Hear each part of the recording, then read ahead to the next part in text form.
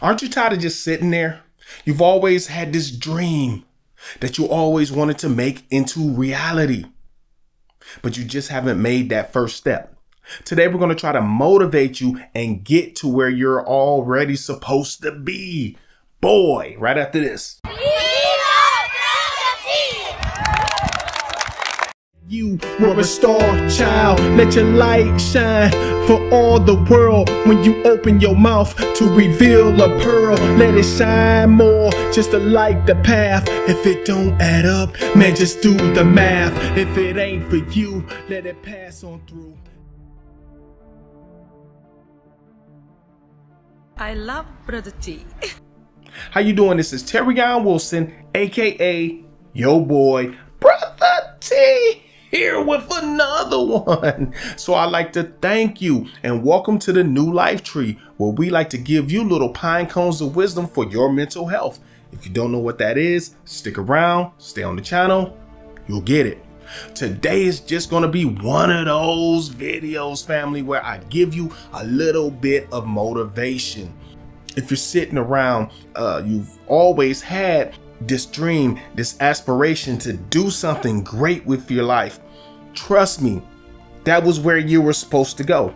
How can I explain this? Do you know in the movies when they talk about destiny and they go back in time and this was supposed to be your future, but you can change it? Guess what? People really do have predestinated places that they're supposed to be, but they can still change that, if that makes sense, right? If that makes sense. Let's say Michael Jordan, for instance. I always use that as an example because he's such a great player, right? But Michael Jordan was predestined to be the greatest player in NBA history. He had the mindset for it. He had the physical capabilities. Everything just worked out perfectly. But if he chose not to get into basketball, if he got into basketball and was lazy, maybe he would have been a kind of a scrub player, or maybe he wouldn't have been a player at all. Let's say, for instance, he had chances to be on the team, but he chose to sell drugs or something. You get what I'm saying? You can still change your predestination by your choices, but it works in reverse, family. If you want to get where you're supposed to go in life, you also can change that course as well, right? Or you can make that course as well, is what I meant. So if you start doing things going toward that goal where you're supposed to be, you will end up there eventually. Trust me, it might take a little longer than you want, or it might not take as long as you want. But if you constantly put your energy towards it, energy is a very powerful thing.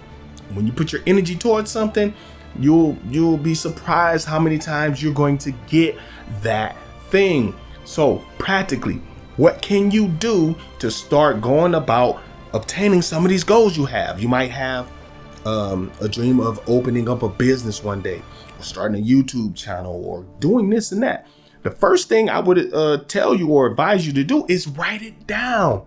You'll be surprised if you write something down and you look at it every single day.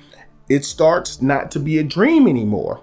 It starts to be something that you can bring into reality because it's right there on the paper. It's something you can look at. It's something tangible. Either you're working towards that thing or you're not.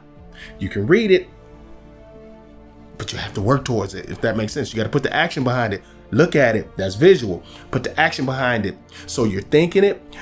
You had the visual. You're putting the action behind it. If you do that and you keep doing that and you keep doing that, you're going to get what you want in life. Trust me. When you write that thing down, that dream, that goal, that aspiration, I want you to write down what it is. Underneath it, I want you to write down the things you have to do to achieve it. Right? Try to write down everything. Don't worry about how big the list is. Just write it down. And then as you go, just cross stuff out. I suggest doing things on there that are not as time consuming and cheaper, right? For instance, I use the example of starting a YouTube channel. If you want to start a YouTube channel, you know, write down the name of the YouTube channel. You get what I'm saying? Write down what you think the channel should be about. Who are you helping? You get what I'm saying? How long your video is going to be? Stuff like that. Do some research. See who else is doing those type of videos and how you want to structure it. All this stuff can help you get where you're going, because You're already thinking it, right? Because you wouldn't be writing it down if you're not thinking it. Then if as you cross it off, then that means you're actually putting action or energy towards that thing. Let me give you a couple of examples of people who did what they were supposed to do despite the odds. Let's use the example of Jay-Z, right? Everybody knows Jay-Z now, right? Everybody knows the billionaire Jay-Z, right? Interesting, right? But did you know at one point in time, Jay-Z was a rapper, a wannabe rapper that nobody wanted to sign? They would go around from record company to record company and nobody wanted to sign Jay-Z. Nobody wanted to listen to him. Now he's one of the best rappers of all time. Now we can debate on whether you like the lyrics and who's the better lyricist, this, that. But you can't get rid of the fact that he's top tier. You get what I'm saying? So what happened? Because Jay-Z could have been like, he could have been discouraged and said, well, forget it. They ain't trying to hear me. I'm making money selling drugs or whatever. I might as well keep doing this. But he didn't do that. He hung in there. Now, I'm going to tell you something that ties into what I was telling you earlier. They started putting energy towards getting him to be the biggest rapper on the planet without the record companies. It can still be done. This is why I'm using the example. What happened is Dame Dash and I forget the other guy's name. Is it Biggs? But then, yeah, I think it's Kareem Biggs. I'm not sure. But the other guy that's involved, they got together and said, look, we're just going to pull our money. We're going to start throwing these parties. And in these parties, we're just going to have him perform. And we're just going to, every time the camera's on us, it's going to look like we have all this money and we're having such a good time. And it worked. They started giving shows. They started getting his name out there and they started doing it over and over and over again. Then eventually they got enough money to release Reasonable Doubt independently of any record company. And that was the start of Rockefeller Records, right? Which became a major by itself, and then Def Jam eventually took it over, right? Crazy. But they had the vision. I don't know for sure if they wrote it down. I'm sure they wrote some stuff down and they put the energy behind it, right? It's there. Richard Williams, yes, the father of Venus and Serena Williams. People know him as the parent that really got his girls where they were professionally when it comes to tennis, right?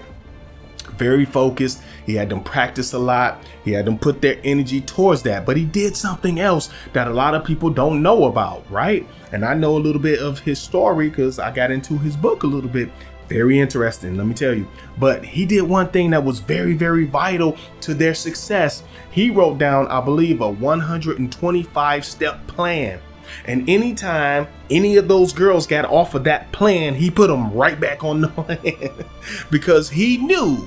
We can talk about how smart he was. We can do that debate all day long. But one thing he knew that if he had the vision, wrote it down, and they accomplished each one of the things on that paper, that they would more likely have a better chance of becoming tennis champions. And what happened eventually, right? They got in there, they did the work, they followed that plan, and they got better and better. And before you knew it, they were like the top 2 tennis players in the world, man or woman.